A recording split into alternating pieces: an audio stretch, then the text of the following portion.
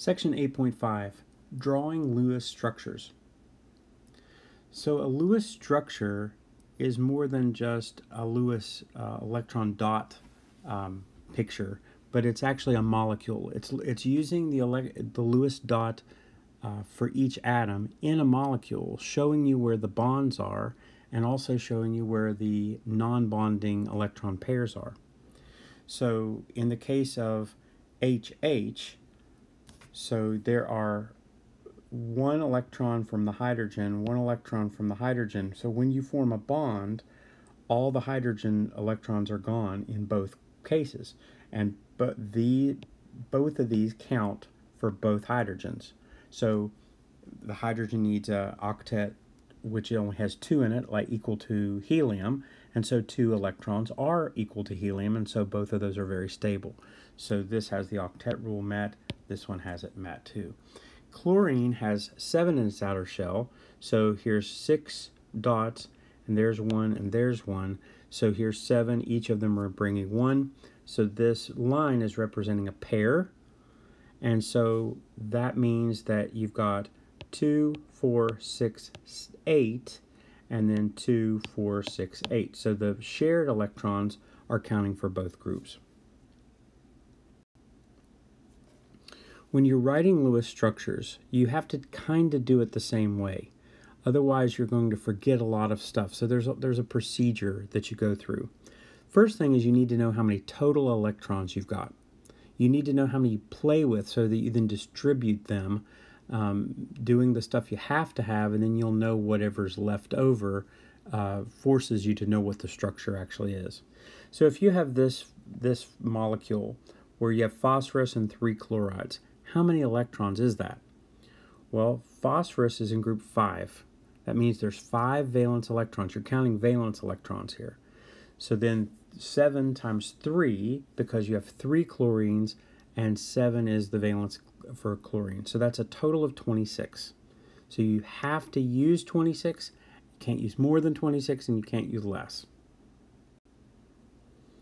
All right, so now we've got, we need to know what the central atom is.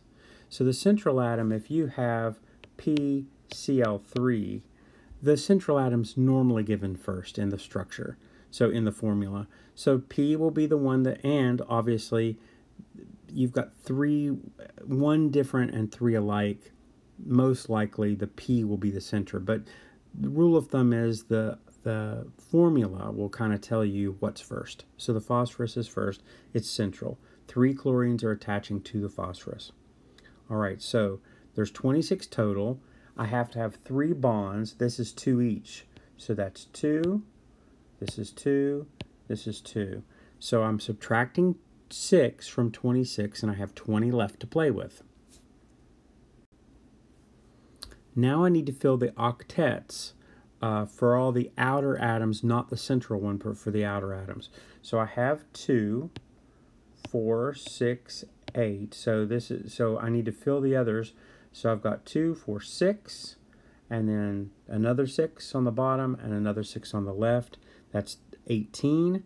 I had 20, so 20 minus 18 is 2. So now I've got 2 more electrons to play with. I've done all the outside ones. Now I have to play with the phosphorus. It goes on the phosphorus, and now you check to see if you have octets met. Okay, so I've got octets for the chlorines, chlorines, chlorines. How about the octet for the phosphorus? 2, 4, 6, 8. There's an octet on the phosphorus. So this is the most likely structure of the PCl3 molecule. Now, if I run out of electrons before the central atom has an octet, so if I use all my electrons up and I still, like in this case, only have 2 bonds, and I need 4, well, it's possible to trade in electron pairs for a bond, because remember, a bond is 2 electrons. So I use that with an arrow. I use this arrow down. So that bond is now, that non-bonding electron pair is now going to count as a bond.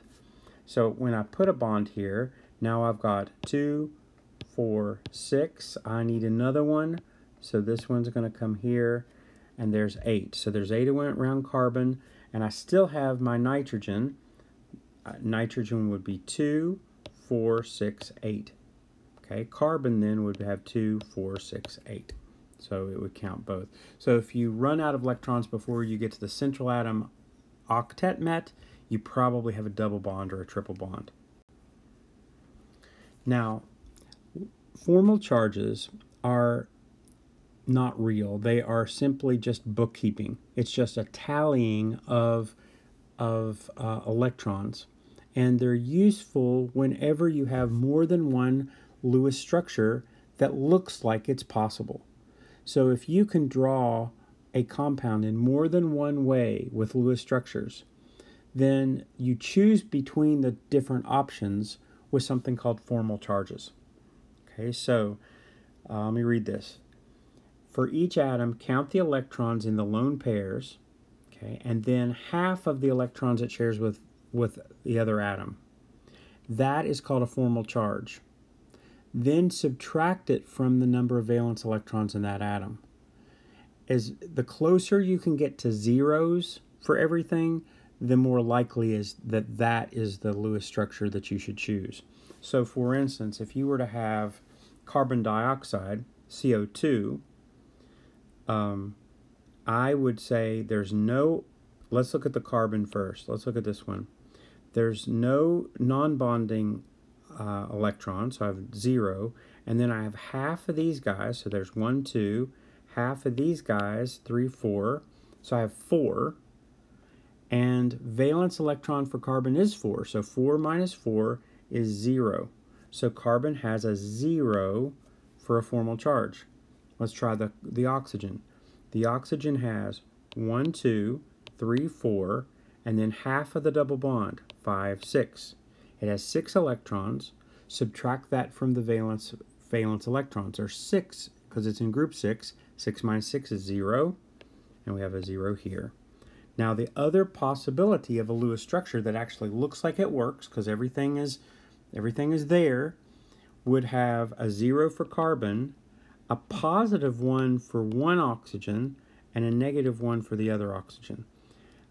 This is, if you have the choice between, now they'll both add up to 0, because negative 1 plus 1 plus 0 is 0, and 0 and 0 and 0 is 0, but this, being closer to the valence electrons, is most likely going to be the one you would choose. So if you were ever have the rare occasion that you would have more than one Lewis structure, you employ formal charges in order to figure out which one is actually the right one. Okay, and it's the one with the fewest charges would be the right one, or the one that puts a negative charge on the most electronegative atom. Okay, so in this case, the negative charge would be on the oxygen, and so it would be the most likely, and so you can choose well.